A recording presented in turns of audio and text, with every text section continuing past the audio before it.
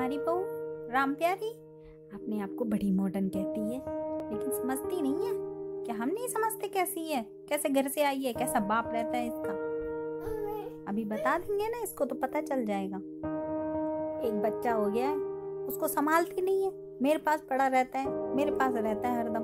मैं उसको संभालूं, उसकी पोटी साफ करूं, उसकी सुसु साफ करूं, उसके कपड़े बदलूं, कोई फिक्र ही नहीं है, कोई फिक्र नहीं है बच्चे की। बताओ ऐसे चलेगा?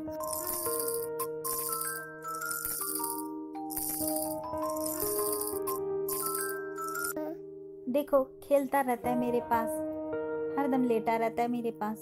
बस महारानी को बाहर जाने को बोल दो, बाहर जाएंगी, पापड़ चाट चाट के आ जाएंगी, और कोई फिक्र नहीं है घर की कि घर में क्या हो रहा है क्या नहीं हो रहा। जब मैडम की मम्मी आती हैं, पापा आते हैं, तो देखो कैसे दौड़ दौड़ के काम करेंगी, जैसे पूरे घर का काम वही करती हैं, पूरे घर को वही संभालती हैं। लेकिन हमें क्या करना, भैया हमारे बात तो अपना घर खुद ही संभाल। अब होली आ रही है, देखना कैसे कूद कूद के रंग लगाएंगे सबके, और फिर कहेंगे थक गई मैं तो, मम्मी जी थक गई मैं तो, थोड़ा सा मेरे को पापड़ ला दो, खा लूं मैं, चाय ला दो खा लूं मैं।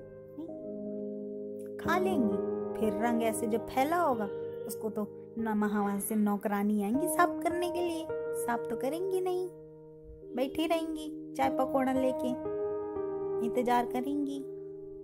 चलो आप सबको चलो मेरी तरफ से हैप्पी होली। रामप्यारी की तरफ से भी हैप्पी होली बोल देती हूँ, पता नहीं बोलेगी कि नहीं बोलेगी। चलो अपना ध्यान रखना, हैप्पी होली।